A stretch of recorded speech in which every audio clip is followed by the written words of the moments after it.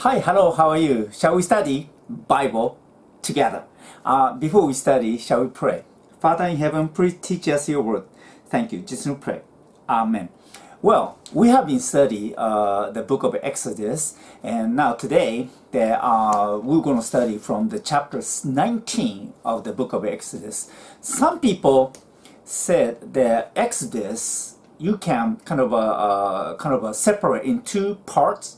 And the first part of the Exodus is about God saving Israel from the Egypt, and they leave from Egypt. Now the second part is actually God gave the law, and it's called Mosaic Covenant to the Israel. So that chapter 19, for many people say that from chapter 19 it is the second half of the book of Exodus, because from chapter 19 we're gonna totally shift the story from the exiting from the Egypt. Now is actually God going to give the law to the Israel. Now shall we read from the chapter 19, the verse 1 on the Exodus. Let me read.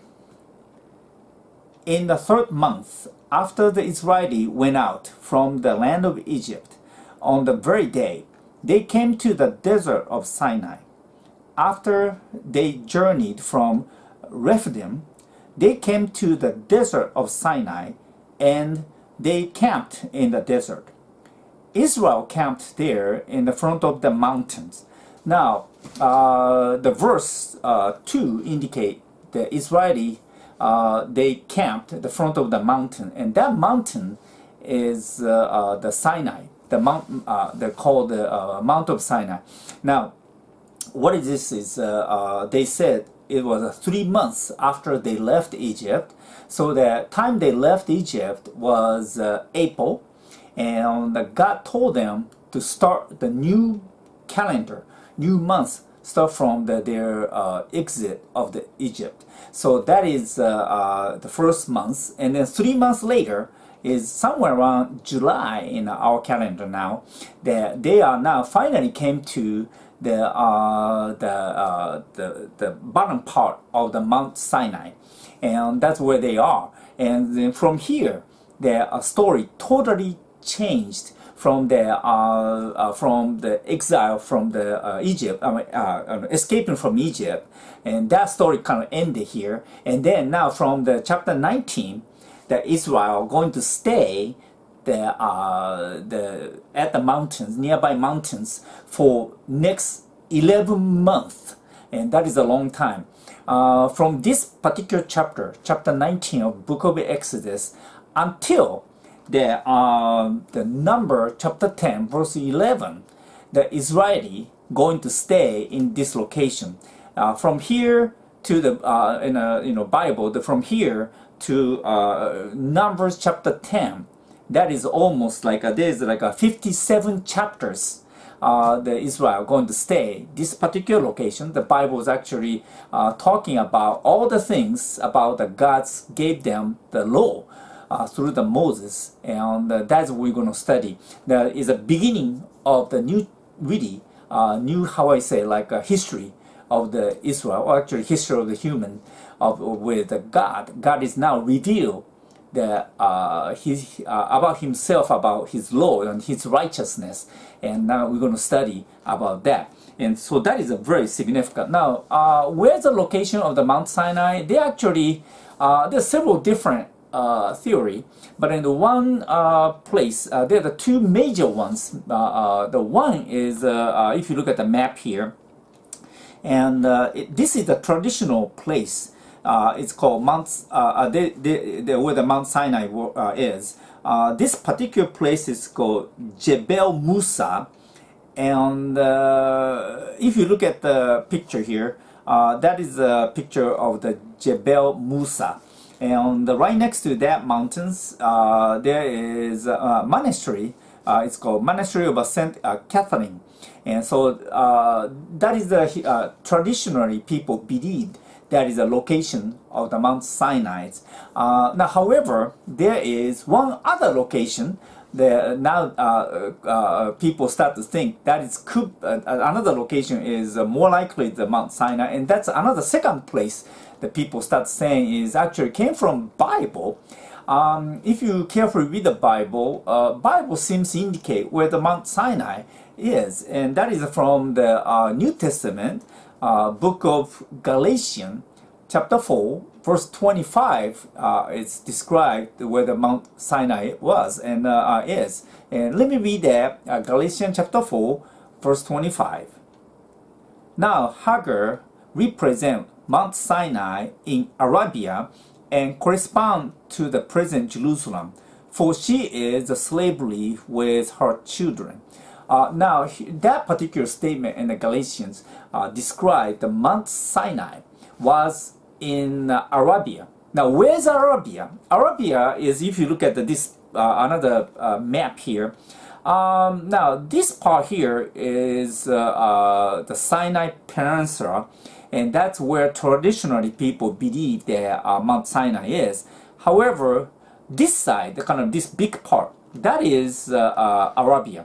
And where you see this blue dots here, and that is second potential location for Mount Sinai. If you look at the picture of this particular location, there is a mountains that looks like that, and also right nearby there is a rock split in half, and that rock is possibly, people think that is a rock of Horeb. That is where the Moses struck, and the rock broke in half, and the water gushed out from that rock. So this particular location is a second possible location. Some scholar start to believe that this is real Mount Sinai. Now, we don't know exactly where is Mount Sinai is, but either locations, that God came to mountains and Mount Sinai, and now God is going to give the law to the people in Israel. Now, book of Exodus is absolutely significant book, because from this book that God has revealed to us about himself, about who he is, and his name and his plan. And so this is a very significant location that where the God himself revealed to us who he is. And as a fact, this is a place that is really changed the history of humankind. Now, let me continue to read the book of Exodus, chapter 19. Now, next verse is chapter 19, verse 3 and 4. Let me read that. Moses went up to God, and the Lord called to him from the mountains. Thus you will tell the house of Jacob and declare to the people of Israel, you yourself have seen what I did to Egypt, and how I left you on the eagle's wings and brought you to myself. Now here, the God apparently is somewhere in the mountains or top of the mountains, and God asked Moses to come up to the mountain, and God spoke to Moses. And what God told Moses on that mountain is that you guys have seen that all the miracle that God has performed, especially God saved them from the Egypt and under the slavery, and God is the one brought them out from the Egypt. And also God said that to Moses that God put the Israel under his wing, like an eagle's wing. Now that actually kind of signify that God took care of them. As a fact, that God gave them water, and God gave them food, the bread and the meat for them to survive. So what's God telling Moses, saying that on these mountains, I brought you guys here to these mountains, and you guys have seen all the miracles so far, and not only that, you have seen the protection that God gave to Israel. Now this is really significant statement. Actually, when I look at my own life, indeed, God has saved me, and God has really protected me and provide everything I needed until this point. So God is really the faithful God. So God kind of remind the Moses that his faithfulness towards Israel. And now the next statement, after God told Moses, I am the God who really protecting you, giving you all the things you need, I'm going to give you very significant statement. Now, from the chapter 19, verse 5 and 6, for some people, this would be like a hub of the Bible. Some people believe that chapter 19, verse 5 and 6 is one of the most significant part of the Bible, because from that verse, we find out that God's significant plan on us, the human beings. That Book of Exodus, as I mentioned before, that really told us a lot about God, who God is, His plan. Now, this is really first time He revealed to us His ultimate plan about how to save people. And this is a very important verse for not only history of Israel, but also history of us, the entire human kind. Now, let me read. This is a very important verse, the chapter 19, verse 5 and 6. This is where the God's plan being revealed. Let me read that part.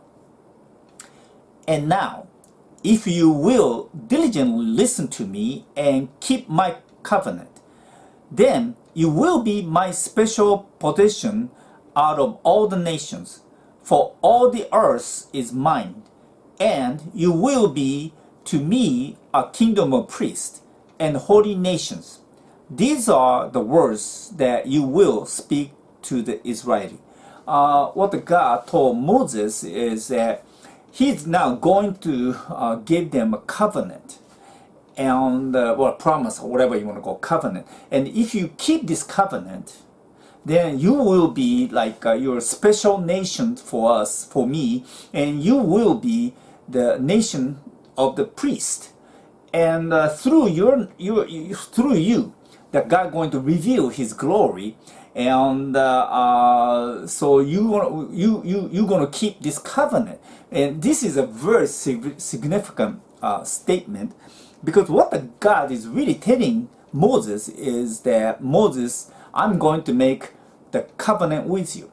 Now, many of you probably remember that this is not the first time that God made promise with human, but you probably know the one significant promise God made with Abraham before this time. Now, the Abraham covenant was that God told Abraham that I'm going to bless the entire earth, people, the nations, through your descendant.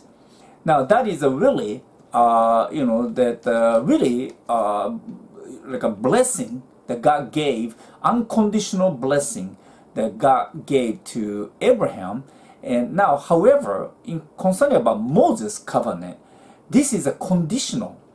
God told Moses that I'm going to tell you the covenant. I'm going to make a covenant with you, your people. But if you keep the covenant, then you will be the nation of the priest and the special nation for me. This is very interesting, because this is a conditional covenant God made, covenant with people in Israel. And also, this is actually indications that God is going to make the Israel the special nation, and not only that, they will become the nation of a priest. Now, the priest is really special people. They are more like a kind of between God and the ordinary people. From God's viewpoint, the priest is represent us human, and from the people's viewpoint, the priest is kind of represent God. So God is actually telling Israel that you will be like a priest, nation of the priest. You will be the special people that God picked, and from now on. But it is under one condition. and that is, if you keep the covenant I'm going to give to you. Now, what it's actually telling here is that God is now going to reveal that His righteousness, which means God is going to tell us His law. What is a law? Now, it's actually, it is from God's viewpoint, what is right and what is wrong. And so God going to tell us, I'm going to give you a law. I'm going to give you a law for you to keep. If you keep this commandment, then you will be the nation priest. You will be a special. You will be able to represent me. And that's what the God telling Moses. And now here, this is actually, if you look at the more in a broader term, is God is actually going to treat the Israel as what us human supposed to be. When God create us, God is actually, we are supposed to live under the God's righteousness, under the God's law. But as you remember, that because of Adam, that we are now no longer no longer able to keep God's law because we become very sinful being. Now, God going to give two things to Israel here. The one is a law, and other one is a temple. Now, if you look at here, this chart here, God going to give them law. That is actually God going to reveal His righteousness. This is going to teach us that what is right and what is wrong, and we're supposed to live under the God's righteousness. This actually demands obedience for us, that we will be obedient to God's righteousness. And also, God gave them temple.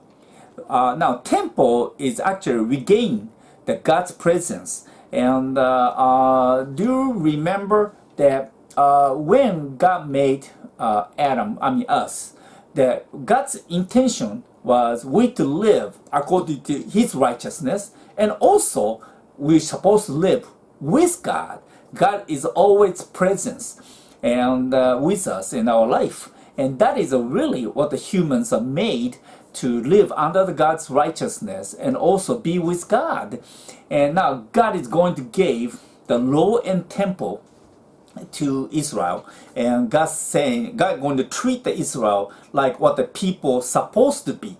And God is telling the Israel, if you can keep this law, you will be a special nation. You become a nation of a priest. You actually represent God to people, and the entire people in the world will see that and realize there is a true, real God. Now, what's so significant is that even though God going to give law and temple, that we know from the New Testament that God knew already that Israel not able to be obedient with God's law. Now, some will be very surprised. You know, we know the history that Israel they couldn't keep up the law, but however, mighty God, He already knew this, and but then why He gave the law? Now we have answer in the New Testament the why God gave law, God's righteousness, which He knows that Israel cannot keep up. That reason was revealed to us in the Galatians chapter 3, verse 19. Why the law was given to people in Israel. Let me read that part. Galatians chapter 3, verse 19. Why then was the law given? It was added because of transgressions, until the arrival of the descendants to whom the promise had been made. It was administered through the angel by the intermediary. Now, what the Galatians chapter 3, verse 19 revealed to us is so significant. God gave the law to Israel. God gave what is His righteousness, what is right to His viewpoint, what is supposed to be us to follow. The God's righteousness was revealed through His law, but He knows that people Israel cannot keep up with it, and the law was given for transgression, so they cannot keep it. So they have to come to God every year for forgiveness. We did our best to follow your law, but then we couldn't do it. Now God gave them a temple so that they can bring the sacrifice every year to really confiscate or like atone their sin.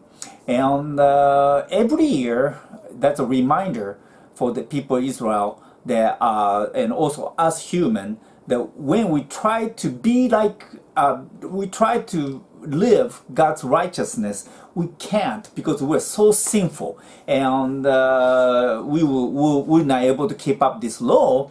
That's why we need sacrifice to really erase our transgressions, erase our the unclean part of us. And this is really indication that it is necessary until Jesus comes, that Jesus is the ultimate sacrifice for us.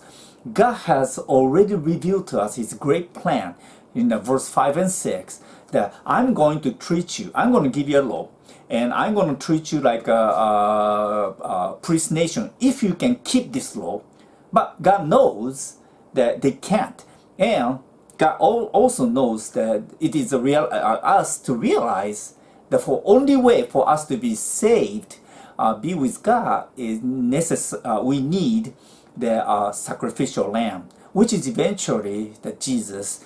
And when Jesus came and sacrificed himself to the cross, then the Mosaic law has been completed. Mosaic law is not erased or gone. It's actually, Jesus actually fulfilled the law. And so that is a very important, significant part. And let's move on. There are verse 7 and 8, because now that without listening God's command, that somehow Israel people thought that it's very easy to be obedient with God's law. Now, they have not heard what the God going to say. But when Moses come down to the mountain and told them, hey, but everyone, the God said, if you be obedient to God's law, you will become a priest nation. And people in Israel say, oh, okay, that's easy, we can do it. And that's how they're going to answer. Let me read in verse 7 and 8. So Moses came and summoned the elder of Israel. He said before them all these words that the Lord had commanded him, and all the people answered together, all that the Lord has commanded, we will do. So Moses brought the words of the people back to the Lord. Now, you have to understand, in this point, people in Israel, they have not heard God's commandment yet. But all they heard was, God told them, you have to be obedient to what I'm going to say. And they say, oh, that's easy. All we have to do is just be obedient to what God said. They thought that's a piece of a cake to do that. Now, that is very much how we Christians often respond, especially the person who just become a Christian. They think, oh, I've been saved by blood of Jesus Christ. I've been cleansed. From now on, I'm going to church every Sunday, and I'll be a super Christian, and I'm not going to commit any more sin. That is sometimes even the Christians say that it's easy. All we have to do is follow God, come to church every Sunday. But the fact is that the Bible also revealed to us that we are totally corrupt. Indeed, we are cleansed by Jesus' blood. From God's viewpoint, we are considered to be righteous. But in the bottom line, we're so sinful. And it is a realization that we need the constant forgiveness from God. And that's why even the Christian, we had to come to the God in Lord's Prayer. Oh Lord, please forgive us. We have already forgiven others. Please forgive our transgression, our sin. And that is a reminder to us that we are not much different from Israel. Now, Israel is going to be treated like a nation priest. Now, the Christian is treated like a priest to God, and we have a same place. We have to realize that we are totally corrupt, sinful being, and without Jesus' blood, we couldn't be saved. This exact point that when Jesus came to the Jerusalem, the first thing Jesus told Israel people is Jesus told them, to the people in the Pharisees, they think they are following God's law diligently, and they are right. But then the fact is, they are sinful as from God's viewpoint. They are way from God's righteousness. God knows that His righteousness is way above, way holier than what the human can even think of, and that is really that's where we are. But in the people in Israel this time, that they think it's easy to follow God's law, so they will say to the Lord, "Okay, we're going to be obedient to you. That's a piece of cake," and that's how they're going to reply. Now let's see how God responds to Israel in verse 9 and 10.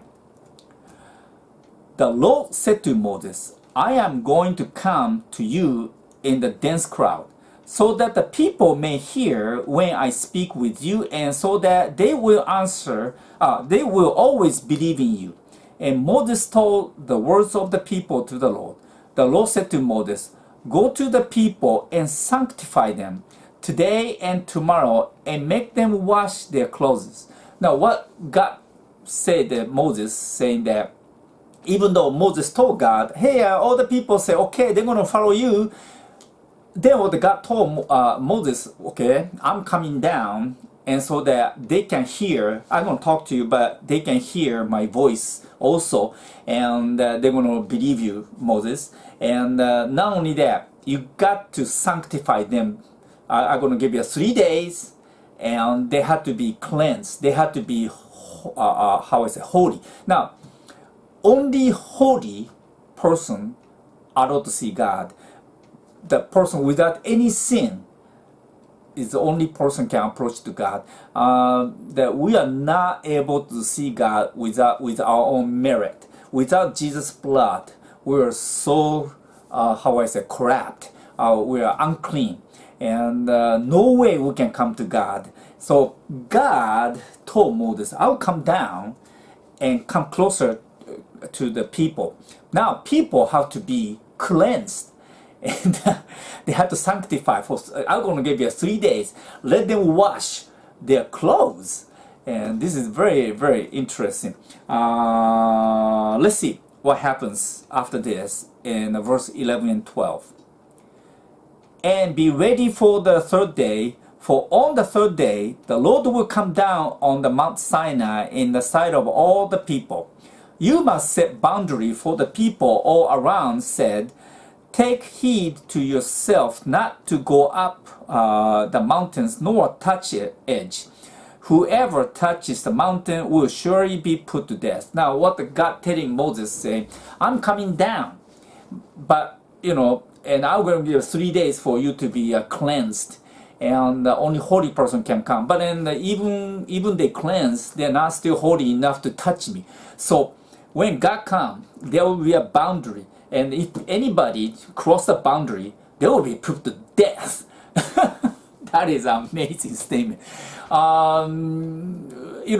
Probably Israeli people didn't thought that just to receive God's command, they didn't know how holy they had to be. They realized that it is amazing things that God going to reveal His righteousness, His standard, His law to them, and God asked them to prepare by cleanse. But even they cleansed, wash their clothes, they cannot come closer to God. If whoever come closer to God or a closer boundary, they will be put to death. And that is how God told Moses to tell Israeli people to be prepared for 3 days to be cleansed.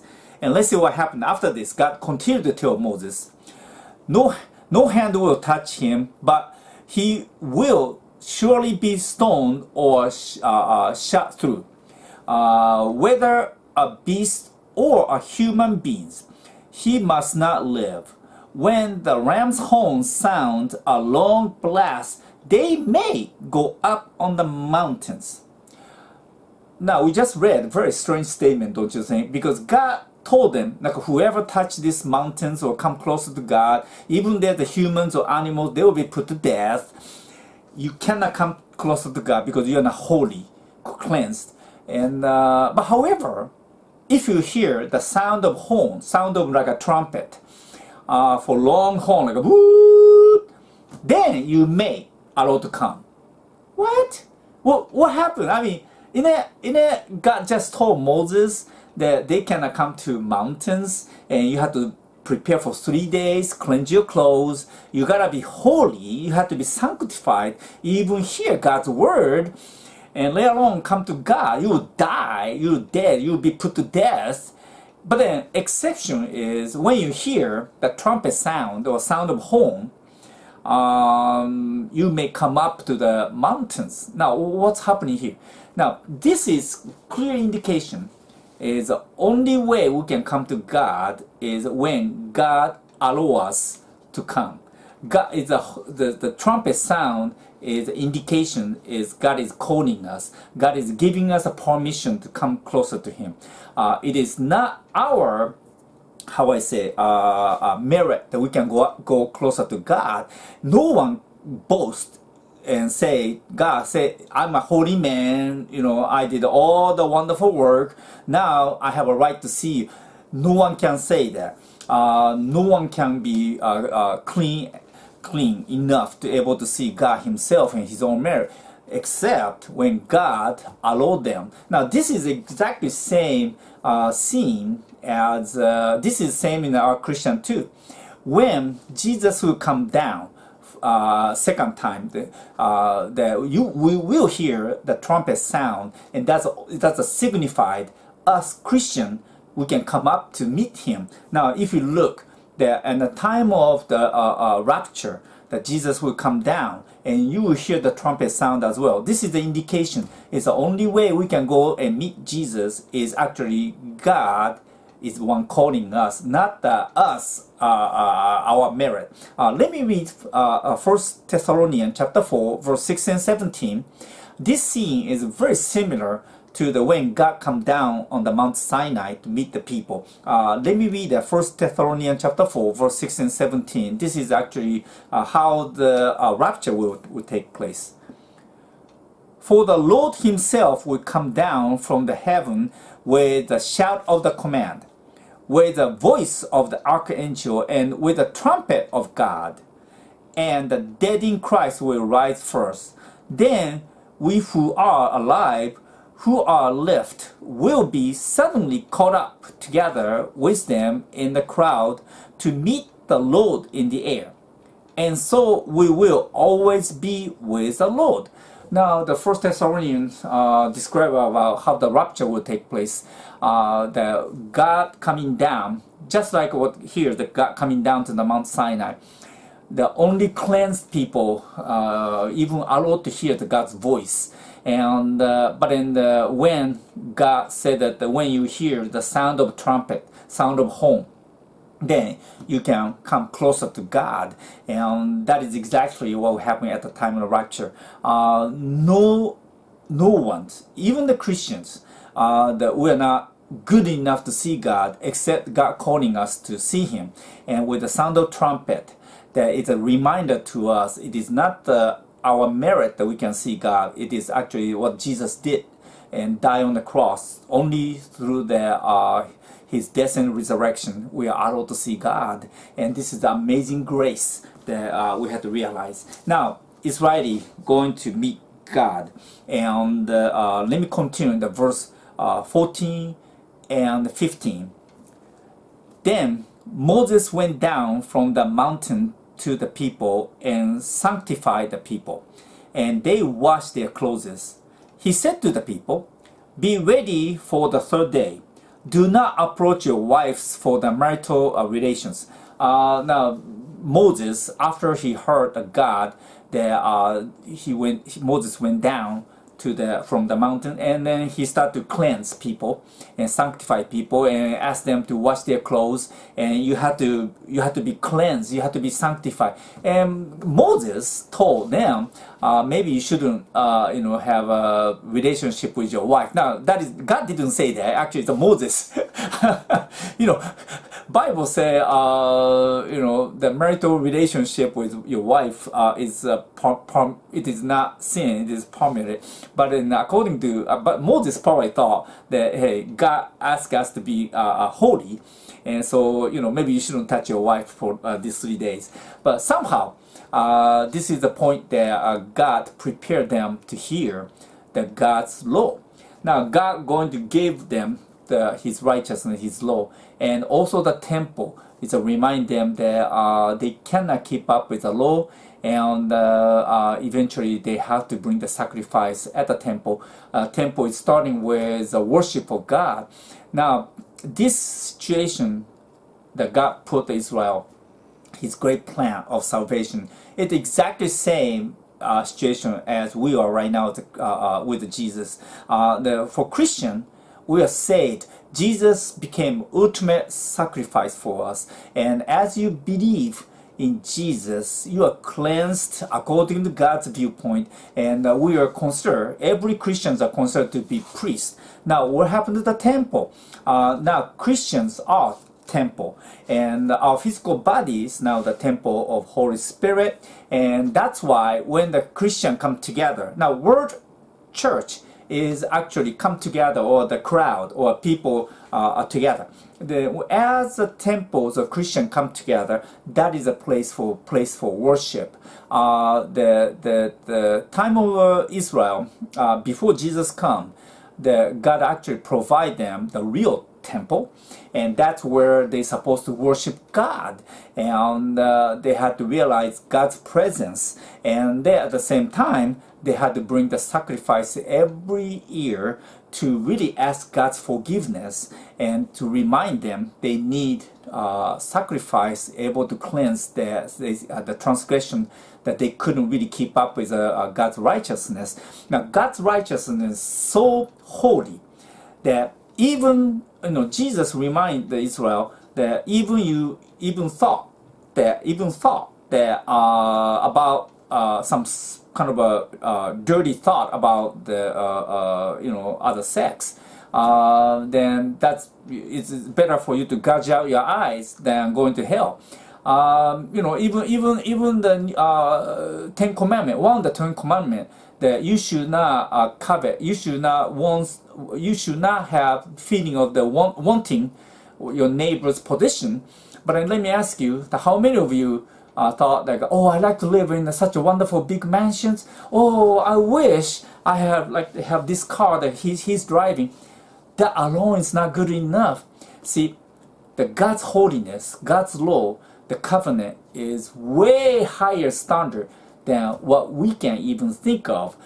Every human being is way short of his glory, way short of, and then God actually going to give them 10 commandments. God going to reveal his righteousness, his law, and then God knows that they cannot keep up with it, and God provide them a temple, and for them to really bring the sacrifice to the temple, it's a remind them that they need the sacrificial lamb for them to be saved.